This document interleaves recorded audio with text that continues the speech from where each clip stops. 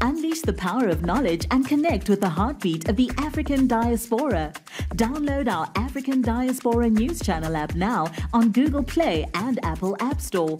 Stay informed with authentic and diverse perspectives, breaking news, and cultural insights. Immerse yourself in a community that celebrates unity, resilience, and progress. Experience the vibrancy of the diaspora at your fingertips. Don't miss out. Empower your perspective today. Search African Diaspora News Channel and join the conversation. So Canada's proposing a new bill, and it's called Bill C-367. And what it's proposed to do is remove religious exemptions to defend hate speech. So basically, if you are out on a street corner, like a lot of street pastors do and ministers, and you are preaching against something like the LGBTQ community, for example, that would now be considered hate speech, where before it was an exemption. So, you were typically allowed to do that because it's freedom of speech. So again, this bill is now proposing that this would be considered hate speech. And so with that, you will be arrested and can be jailed. Take a look at what Jeff King from International Christian Reform has to say about this.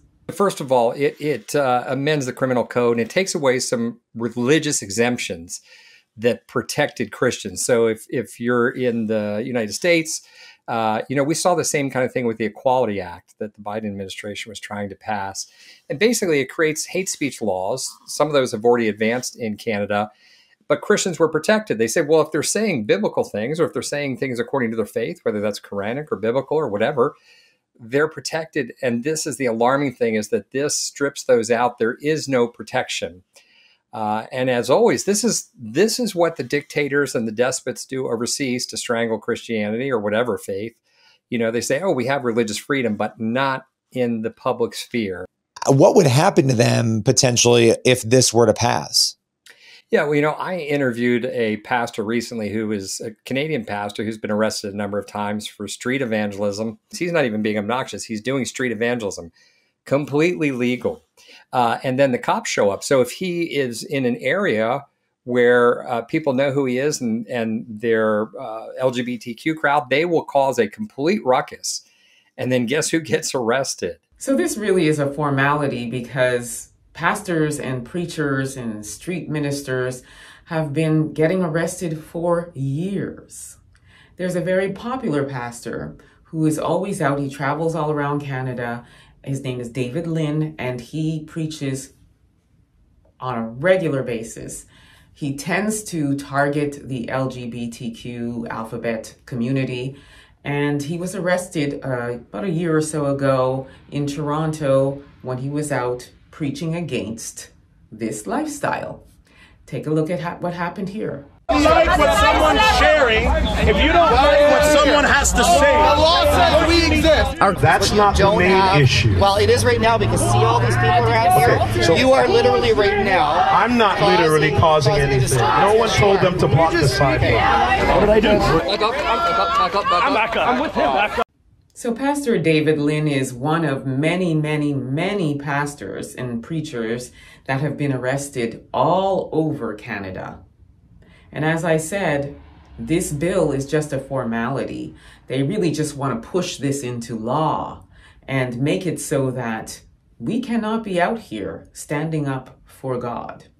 So what I will say to this nonsense bill is that I guess I better give my size for my orange jumpsuit, because I too get into public debates and discussions about scriptures on a regular basis. So what does that mean for me and the 69.1% Black Christian community and religious community in Canada that are out here?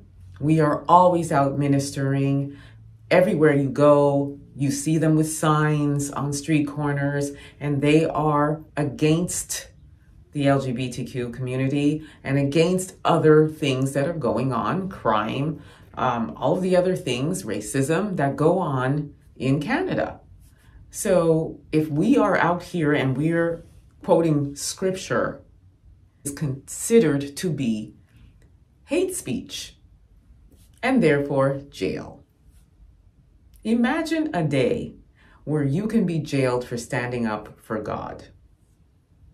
Yet Canada is so quick to defend and protect the alphabet soup community. I'd like to see that same energy for Black people, which we're not seeing. I'll be keeping my good eye on this bill to see if it actually passes, and I will keep you all updated. Let me know what you all think about this. Don't forget to like and subscribe. Also subscribe to my YouTube channel, EA Public Relations. Until next time, please be safe, everyone. Peace be.